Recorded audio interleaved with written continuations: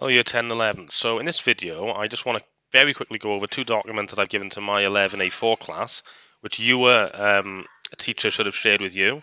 So it's these two documents here. They should have been put into your team. One of them is November Unit 1 with clip numbers. The other one is November Unit 2 higher with clip references. Now, it's the same idea. Basically, these are to help you with the MathsWatch papers that have been set for you. November Unit 1, non-calc, and the November Unit 2 calc. Maths papers, he's not numeracy, here's maths. Now, basically, when you click on one of so even if you've done one of them already, it's still useful for you to go through this. So you click on, so for example, if you're probably doing the November 18 Unit 2 higher now, this has probably been set to you, you probably got it to do. Now, when you're doing it at home, obviously you've got any materials you want to help you. Now, the best way to help yourselves with it is to use the MathsWatch clips, and that's what I link to here. So if you click on the document, you download it, click on it, open it in browser or whatever you do, you can see question 2 has been crossed out because you haven't got, that is no longer examined, so we can leave that out.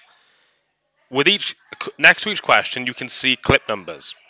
So let's say that you're really stuck on try that improvement. Well, then you would go to the clip that I've written there. My writing's horrible, I know, but it's clip 174. To find that on MathsWatch, you go onto the MathsWatch website. So let's go onto MathsWatch now. You go onto our MathsWatch VLE, you log yourself in, and you click on videos. You then go to, don't try and find the clip, just click on search. We want clip 174, so I'm going to type in 174. Click on iteration. Right, now you've got the clip. To revise this now, what I used to do when I was in school, I would maybe watch, I don't know, the MathsWatch lady do one, and then I would go across to an example or one of my own, another question. So I'd watch her do one, and then there should be a question at the end for me to try.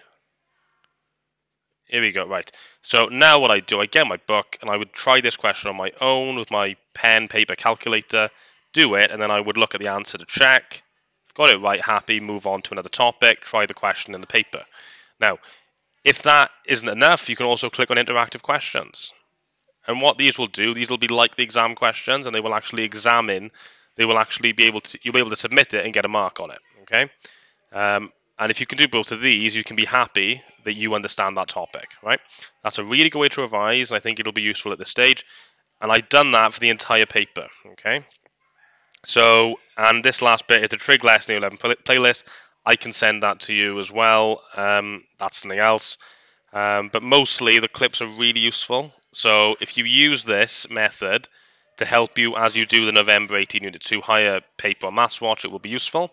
And you can also go back, and if there was anything you really weren't sure of on the Unit 1, because this is useful, go back, have a look at the clips, right? Clip 78, clip 123. Though I don't expect any of you to be struggling with that, really, question 3. But, the tank question, maybe you've forgotten to work at the volume of a cylinder, clip 148, and so on. So hopefully that is useful to you, and if there's any problems, just let us know.